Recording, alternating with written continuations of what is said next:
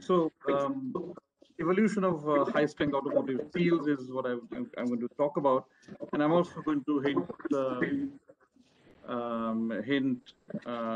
give some hints about how the future is unfolding. So mobility itself has gone through sea change, if you may say. Um, much of mobility in the past used to be on the sea through ships, and on the ground would be horse-drawn carriages. And of course, with the advent of steam, we had the steam mobility. Not only on rails, but there was steam mobility on roads as well. 20th century saw a major shift in the way people moved from place A to place B. Remember, at the beginning of the 20th century, it was still ships. And of course, at the end of this 20th century, we were big time into Dreamliners and the Boeing 737s. Of course, give or take a few years, right? And the ground mobility was dominated by the IC, the internal combustion engines, and we saw the first hint of mobility becoming electric. And as we move forward into the 21st century, mobility 4.0, we are clearly seeing the unidirectional movement of mobility into electric, into shared, and into autonomous. Um, Not necessarily in that sequence, but the trend is very, very clear. Shared mobility has happened and is going to happen more and more. Electric mobility is happening, and autonomous technologies are already there. It's a matter of getting the right regulations in place, and enough number of vehicles on the roads, and the signages, etc., the whole infrastructure to be more robust. But it's going to happen. So the mobility we will see in the next decade or couple of decades will be vastly, vastly different from the mobility we have seen over the last 2 decades, right?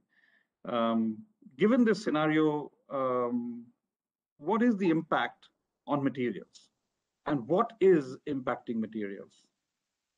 So today, as we look at the mobility or the automobile scenario, the biggest thing that is impacting materials choice in automotive is CO2. It's it is sustainability, right? So out of the 49 or 50 gigatons of CO2 that is that is emitted, man-made CO2 that is emitted in the world, roughly 10% is emitted from the roadside. That is the vehicles that are plying on the road, right? Heavy duty, that's commercial vehicles or even light duty vehicles and passenger cars, and which amounts to roughly 70% of all transportation. So this is a huge, huge impact. And this is primarily the reason for transition that we see in mobility, both in terms of choice of energy, and also choice of materials in the car, in the vehicle. And this is what is the result of all that CO2 emission, where the ground-based vehicles are emitting about 5 gigatons of CO2 every year. And that is not the way forward. You have regulations already in place in US, and the most strict in Europe, and also in Japan, and progressively coming in China and India, which is driving down the permitted amount of CO2 that a fleet of vehicles can emit, or are allowed to emit at the tailpipe. So this is coming down from, say, if I look at China, for example, the regulation was 172 in 2015. It's come down to 70 that is allowed, and it's come down to 93. Will go down to 70.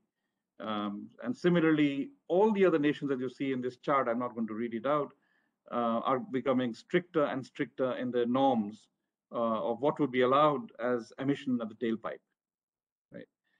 And the result of this is all automakers need to go either well, it's not an either.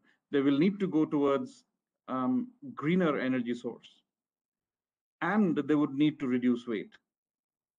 And there are only a few ways that you can reduce weight. You can use lightweight materials. You can use steels that are stronger, and therefore you can use thinner gauges and therefore make them light. You can use materials that are inherently lower density, aluminium, magnesium, etc. Or you can go to non-metallics, such as composites, polymeric composites. There's also something you can do in the structural. So you can design new structures, you can replace solid elements with hollow elements, so and so forth. And I'm going to talk a little bit more about it later, just touch upon it. And of course, the whole production process can be optimized so that you can make things lighter and reduce cost through reducing number of joints, parts consolidation, etc. All of this results in weight reduction, and all of these in various combinations are used by the automakers to achieve the desired level of weight reduction for a particular cost bracket, for a particular level of CO2 emission. Right. So let us see what steel has done in response to the ever strict, ever tightening measure on CO2. So of course the direction has been high strength steels, right? So that's the best way we know. But there are other ways that we know also. But it's the best way we know, the most convenient way we know to reduce weight, which is make steel stronger, and therefore you can use thinner sections and make the car lighter, right? But as this graph shows, and as we all know here, I'm not going to, I'm just reaching to the converted.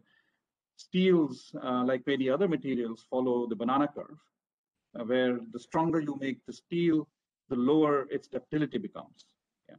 So in conventional high-strength steels, you can start with high elongation, high ductility, interstitial-free grade IF, and you can move up through various combinations of chemistry and processing to the high-strength low alloyed steels.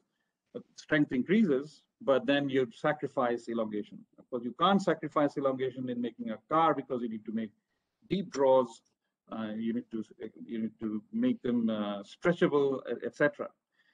So over the this was prevalent in 1960s, 70s. Over the next couple of decades, people started working on microstructure to be able to move up in elongation at any strength level. So then you got the first generation high strength steels, which were the dual phase steels, and you had a combination of microstructures. You have the transformation induced steels and the complex microstructure steels, which elevate just beyond the base level of conventional high strength steels. So with the trip at the same level of strength, you get higher elongation. But this was never enough, right? The Dil Mange More and the whole steel fraternity got together and they said we need to beat the banana. And beating the banana happened with the second generation high strength steels developed over a period, and this combination of first generation and second generation steels were essentially the result of massive international collaboration of about 30 steel companies and a few automotive companies under the ULSAC and subsequent international programs for developing steels and to beat the threat posed by low density materials. And so over this decade of 90s and the first decade of 2000, we got the twin induced plasticity steels. Essentially, one played around with the stacking fault energy through alloying additions, through microstructure, so that you could induce your plasticity came from twinning, and you had very strong boundaries which gave strength, as well as the twinning gave you the ductility. Of course, when you are at these high levels of complex phases, and of course it needed multiple alloying elements which you wouldn't use earlier. Not very popular among steel makers, of course. I mean, this created problems in casting, created problems in recycling, created problems in coating, etc. So one had to take a middle path, and of course came the third generation high strength steel, right in the middle here, which are more recent ones, quench and partition steels and the medium manganese steels. So this is in general how the steel development, the high strength steel development has happened over the last, say, 50 years, right? So my talk is over. I promised you I will talk about evolution of steel, but of course, I will not leave you here. I will go deeper down into each of these and show you what exactly had happened without boring you too much, and also look at the future with a gloss over some of the directions in the future. So conventional high-strength steels, as you all know, strength was derived through precipitation, or through grain refinement, right? And these were achieved through a combination of alloying elements, very fine, that gave very fine carbides or nitrides, and clever rolling schedules, which controlled crystallization and therefore controlled the grains, the grain size as one came out of the finishing mill and into the rollout table. I'm talking about hot strip only, right? And so therefore you got the strength through either of these mechanisms. In the first generation steels, that was not enough. You needed to get to higher elongation at the same strength, and this was achieved through tailoring the microstructure, and that was achieved through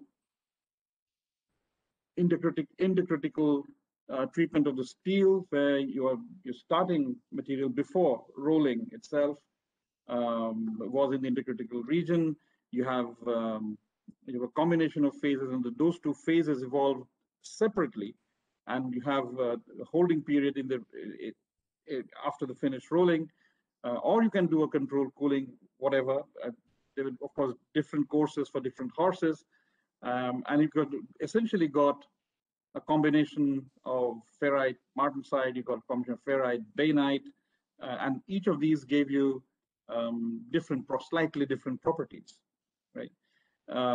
Presence of many of these, you had austenite present, especially in trip steel, and this slide especially on trip, where you have the austenite present, which gave you ductility, and of course, because of the deformation during say a crash, right? The austenite, which is unstable at room temperature, would transform into martensite, giving strength during deformation, such as a crash, and giving that component, which is made out of a trip steel, better crash resistance, right? So combination of microstructures through clever clever alloying and clever heat treatment schedule during pre and during rolling gave us a combination of these steels. And so I'm not talking about the dual phases and etc. So let's jump to the second generation, which was the cherry on top of the banana, or beating the banana. So this was TWIP, which is twin induced plasticity steel. People were aiming at a figure which was a multiplication of strength and ductility. So, for example, if there was a steel with 1,000 megapascal strength and 5% ductility, you had a steel, they would define that steel as a 5,000 megapascal percent, right? And they would be aiming with the second generation steel somewhere around 15,000 to 20,000 megapascal strength. And then you result into completely different microstructure regimes and mechanism regimes, such as TWIP, which you needed to play with the stacking fault energy, as I said, so that twin is induced. And typically you would achieve it by high manganese, And the result would be, as you can see here, 1,000 or more megapascal in strength, anywhere close to 40% elongation. So you would end up with above 40,000 megapascal percent in terms of strength elongation combination of these steels. But these are very high alloy content. Welding is a pain. Even casting and rolling are not very user friendly. So therefore, one would, I'll skip this slide. There was therefore the need to get into the third generation, which is a trade-off between the high strength elongation combination of the second generation and the lower strength elongation combination of the first generation, somewhere in the middle. And Q&P was born, which is again a clever partitioning, clever combination of alloy, clever use of alloys and the rolling schedules to make two different phases possible before rolling, and then to allow through holding times carbon and alloys to partition into a different phase. And during cooling, you get a pre-formed martensite and then retained austenite, which would transition later into very fine martensite or bainite, depending on what the cooling conditions and other conditions are. Completely new lines were set up to make this sort of rolling possible, and these microstructures possible. Medium manganese steels are still being developed. So this is work in continuation, which is emanated from multiple industry academia partnerships, and led essentially by Colorado School of Mines, also in Germany, in Aachen. Multiple papers have come out of this, and there's a leadership in the third generation steel that has resulted in completely new ways of thinking about high strength steels in automotive, right? But there is a problem in all of these steels, all of these first, second, third generation steels. Although we have made through sacrificing and playing around with chemistry and rolling control, we have managed to get reasonable amounts of tolerable amounts of alloying elements. We have managed to get castability, rollability higher than say TWIP, even coatability. But the coating process itself is a problem still, right? You can imagine if you take a uniform microstructure steel and you want to coat it, you will dip it in hot zinc, and it will come out coated. There is not much change to the microstructure. Not these steels. All these microstructure manipulated steels need to be designed separately, both in their chemistry and definitely in their rolling parameters, if they have to be coated eventually, right? So there's an additional level of complexity in these steels, where the coating process modifies the microstructure itself, and you can use the coating process to generate this microstructure, and you need to do that to get this sort of microstructure in the coated condition. So what you can get in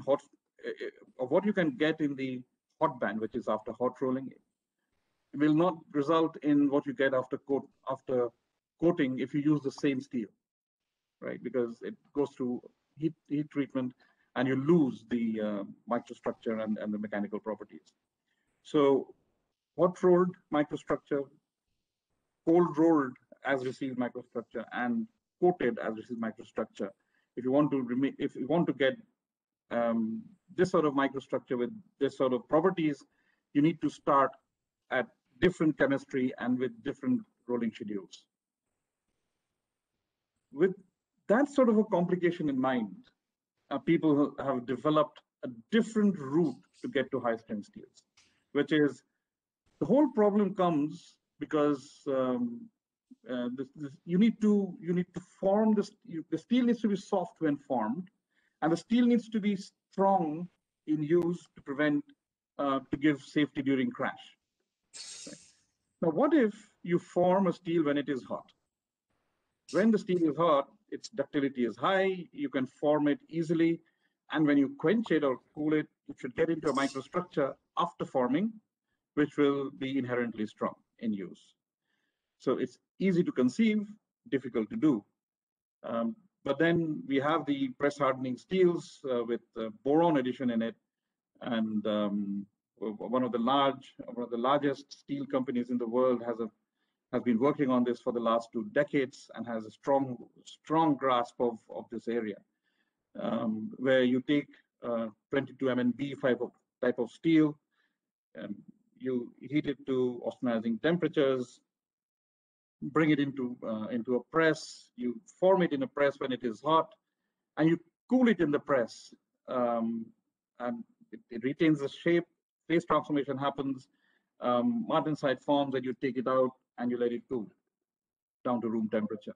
And and what you get is a product or a component that has been formed at a high temperature when it is ductile, and what you get out of the press is the same component that is hard after cooling and being cooled in the press, formed and cooled in the press. And of course, there are associated problems with that. The problem is mostly you're keeping this material at high temperature for some time. It will form scales.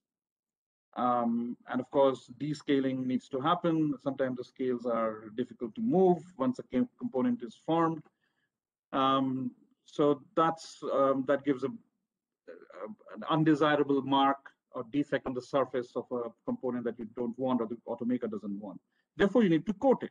Of course, zinc coating or has been difficult because at high temperature, zinc penetrates and creates brittleness on the subsurface.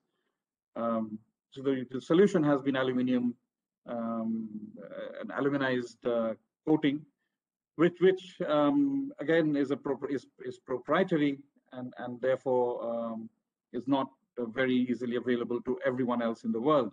So there's a search on for the right sort of coating. But there's also a search on to avoid coating altogether, which I'm going to talk about a little later. So this is where the world is in terms of development in steel. And this is one of the the ways in which the press hardened steels are used in multiple components. And this is the data from the future vehicle concept, which shows press hardening steel as one of the most high growth areas amongst all high strength steels being used in automotive. This is a generic figure because the nature of growth will vary from model to model. But in general, press hardened steels are growing fast in their use. Let's touch upon what are the competitors for steel, and they're not standing still. So let's look at aluminium, right? Aluminium has always been a competitor, and one of the Tata Group companies, Jaguar, is quite prone to using aluminium because in legacy they have been good aluminium auto designers, and they remain so, and they prefer aluminium to steel. But then as we go into lighter demand for lighter bodies by electric vehicles, the demand for aluminium has increased. And as you can see in this picture and in this graph, the volume share of aluminium has increased over the last few years and is predicted to increase as we go in, and it's in all sorts of vehicles. It's in Fiat, it's in Ford, it's in the Ford 150, which is on the bottom right. The whole open part of the truck on the outside is fully aluminium. So that's been sort of a trailblazer for aluminium over the last 5-6 years. If you look at polymers, which has about 1/6 the density of steel, and even composites used based on polymers would be extremely light. They are corrosion resistant and very high formability because they are soft when formed. So a lot of things going for polymer-based composites and the polymers themselves. And as you can as we can see in this picture, this is of course use of CFRP, which is carbon fiber based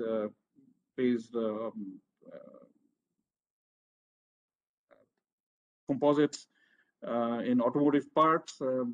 Multiple companies have experimented with carbon fiber based parts or carbon fiber composite based parts in hoods, in chassis, and various other components as shown here. Even BMW has experimented with the whole body with carbon fiber. Cost is high. And until carbon fiber becomes more reasonable in cost, and imagine if we are talking about 1/6 the density, therefore is quite light. So it doesn't really have to come down to steel's cost per ton. It can still be twice or even 3 times the cost of steel per ton, and still will be viable, but it is today about 10 times higher. Right. So as the price of these materials come down, they will become suddenly more viable as choice materials going forward. Today, glass fiber based composites are almost there. With increasing volume of use, the prices have come down. You will not find, I think, today a single car whose bumper is not glass fiber reinforced polymer composite, whose fender, which is the part that is just over the front wheels, are all polymeric. So polymers have made inroads into the auto body as we speak today. But steel is fighting back. It's not standing still. And I was talking about the press forming steels and the hot stamped grades. And the major problem with the hot stamped grades being the scaling, and there's only a very few options available for coating those steels to prevent the scaling.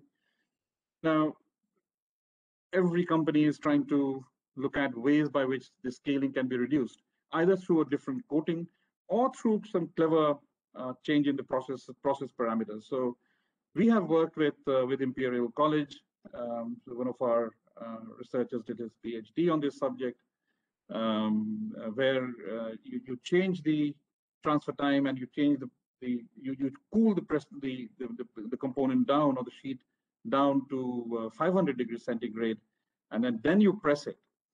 And this is done very quickly so that the scale thickness doesn't grow. And when you're holding under the press from a low temperature, the scales don't grow very thick. They're very fine, and they're much more easier to remove. And also sometimes you don't even need to remove them, right?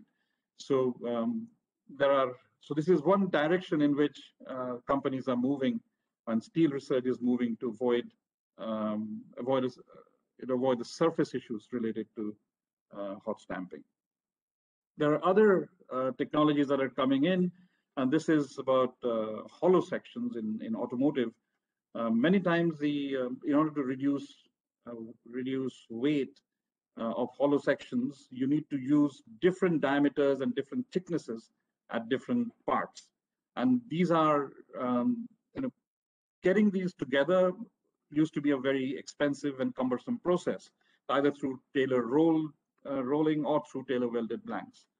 But clever research has resulted in a continuously variable thickness in tubes, which is patented by Tata Steel and is now being tested at some of the automakers. So steel doesn't stand still in the face of competition from other materials. While there is, as I've showed you, there is movement in the direction of clever processing in the hot strip mill, in the cold rolling mill, and coating to get to newer and newer microstructures and strength ductility combinations. There is also effort going on in the post-processing of the steel, starting from a simple microstructure, therefore easy to make and lower in cost, to get to components that are tailored to be lightweight in use. And that needs new manufacturing technologies, such as the two I've described here. So in conclusion, I think I've kept to time. In conclusion, I would like to say that development in high-strength steels has been driven by, of course, the need to reduce weight and have safety performance and cost. And the future appears to be much more multi-material, with steel, aluminium, composites, polymers coexisting. And then, of course, steel is not standing still, and it is fighting back through novel processing and novel microstructures. Thank you very much. I hope this was instructive and useful for you.